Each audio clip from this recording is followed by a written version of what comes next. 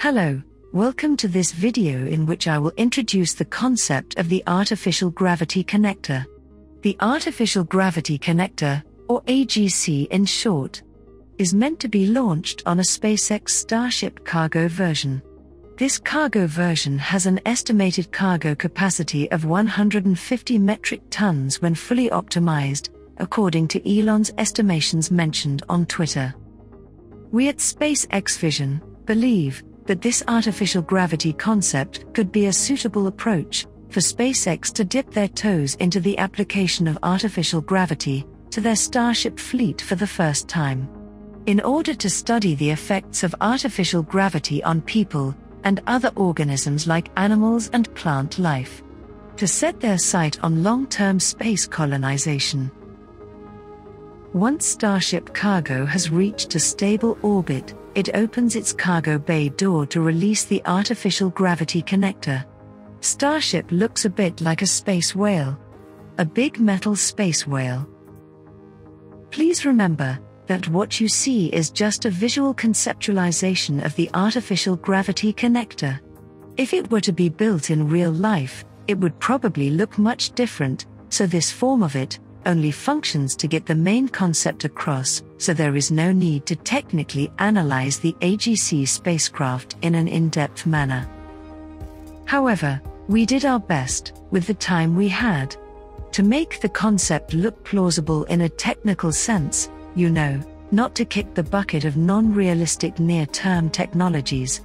So our easily technologically outraged viewers would not cry to their mommy like little offended toddlers.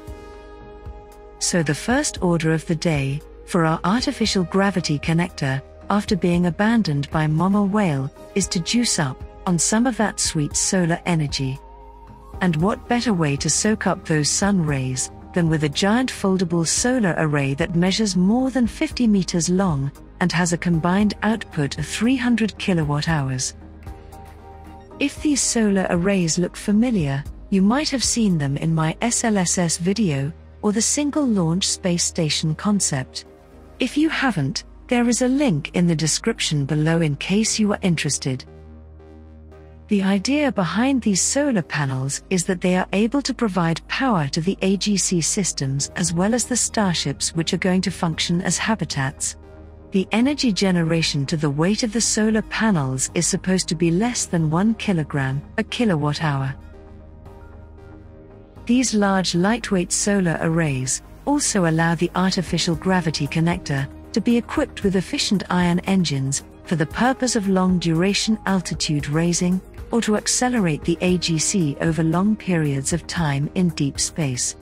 Ion engines are space engines that propel gas at extremely high velocities by using electrically powered magnets. These engines can be up to 20 times more efficient than chemical rocket engines, allowing for huge savings in fuel usage. After the AGC with its solar panels extended, made itself all snug in its desired orbit, it is time for Starship crew to steal the show. How it would steal the show, you're asking? Well, by roaring heavily on the launch pad and punching holes in the clouds, all while its occupants are fearfully expecting the whole thing to blow up since rockets do that sometimes. After surviving the launches, two starships rendezvous with the artificial gravity connector. You'll notice these spacecraft are all rather close to each other. This is not a problem, since in space there are no external factors that can move the spacecraft besides some astronaut rookies pressing the wrong buttons. But this is a science mission, so no crazy YouTube influencers on board this time. Once the two crewed Starship have maneuvered themselves into the proper position, the AGC starts rotating the gravity arms into the proper position, after which it starts extending them like a telescoping mechanism. The telescoping gravity arms can extend almost 70 meters from the center point of rotation of the artificial gravity connector. As you can see, the starships have a little extra thingy on its hull, so it can be connected to the arms. Some of you guys might think, what if the weight of the starships is different, Would that not create a wobble during the rotation? Well, for that there is a 5 metric tons weight equalizer mechanism within the extending arms just for that purpose. This would be fluid-based so that it can easily redistribute weight from one part of the rotating shafts to another. The electricity for the life support system for the Starship habitats would be provided by the solar arrays of the artificial gravity connector. The power would be transmitted wirelessly from the stationary part of the AGC to the rotating part. The Starships would not have solar panels since this would not work well when they start spinning, since it would not have constant sunlight. So now, the AGC gravity arms will start to spin, causing the artificial gravity inside the Starship to increase when the spinning starts to increase in speed. The idea is that the rotating part would spin with a rotational speed of around 2 to 2.5 rotations per minute. This would enable a level of artificial gravity comparable to that of Mars. After reading many comments on our previous artificial gravity concept, which was the Single Launch Artificial Gravity Station or SLAGS, which we will link to in the description below, we realized there are still some misconceptions regarding this type of centrifugal artificial gravity among space enthusiasts.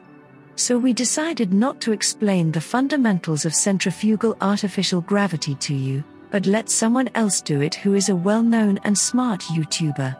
His name is none other than Scott Manley, who recently created a video explaining the history of centrifugal gravity experimentation in different space programs. Well worth the watch. For our own centrifugal artificial gravity research for different spacecraft and space station concepts, we use a simple but elegant online tool to calculate the strength of the centrifugal artificial gravity, depending on the rotational speed and the length, from the center of rotation to the habitat. On this site, you can easily input the radius of your gravity station, with the desired rotation per minute, after which it shows you exactly the amount of gravity you would get. For our station, a rotation of 2 or 2.5 per minute would be ideal. Having a higher rotation rate might cause too many adjustment problems for the astronauts. I suppose the ideal radius for a gravity station would be 200, for which you would get almost the same gravity as on Earth. Scroll down and you can find more detailed explanations and references that would help you along with your artificial gravity studies. One other thing that might have been nagging you during this concept presentation is the fact that the solar panels stay stationary while the arm rotates. Sounds strange at first glance. However, this can be rather easily achieved by equipping the artificial gravity connector with a counterweight that rotates in the opposite direction of the gravity arms with the Starships. Of course, because I am sometimes a bit of a retard, I made the mistake of having the counterweight rotate in the same direction. So please just imagine it rotating in the other direction to keep the illusion alive. If you don't, this universe will branch a new timeline, and you'll become a literal potato variant, on a couch, or something. It also spins much faster, to compensate for the weight difference with the Starships. Even with the two Starships attached, and rotating, creating artificial gravity, finally enabling astronauts to have a comfortable shower, safe time, not chasing their poop all around Starship, and of course, do science thingies, and prevent bone loss. The 3 ion engines can still fire up, for the whole system to engage in orbit-raising maneuvers or just to give the astronauts a pretty blue light to look at.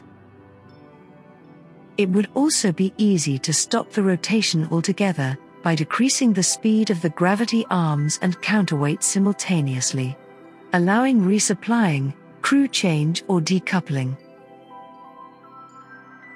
One could argue, perhaps Starship is not the best type of rotating habitat for this purpose, due to its mass and overall weight distribution.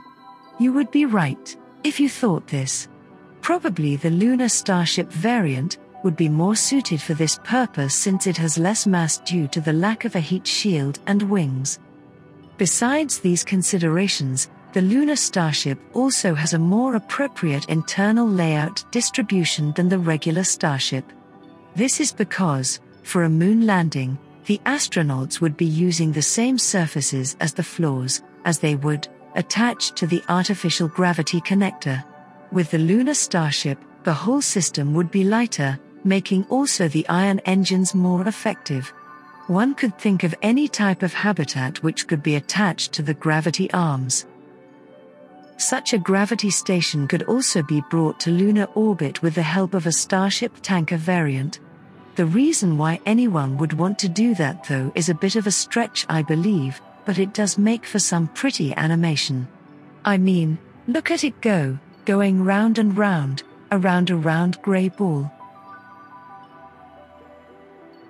We believe such a concept has potential. It would enable humanity to finally experiment with centrifugal artificial gravity in space, to study its effects on the human body, and potentially enabling crewed deep space missions in the further reaches of our solar system, such as Jupiter, Saturn and their respective moons. Also, the artificial gravity could be used to grow fresh produce in space, to feed the astronauts, and keep their morale high on long journeys. Such a system could also be implemented on journeys to Mars, to help colonists already adjust to the Martian gravity before even arriving on Mars. If you would like to see an animation of such a Mars journey, please mention it in the comments. So I hope you enjoyed this new concept of ours. We are planning many more different space concepts in the near future. So if you are eager to see more concepts, feel free to like this video and write some ideas, constructive criticism, or kind words in the comments. I would also like to thank my Patreons who support my channel. If you are a YouTube content creator, check out my Patreon page for the possible use of my animations in your videos. Thanks for watching.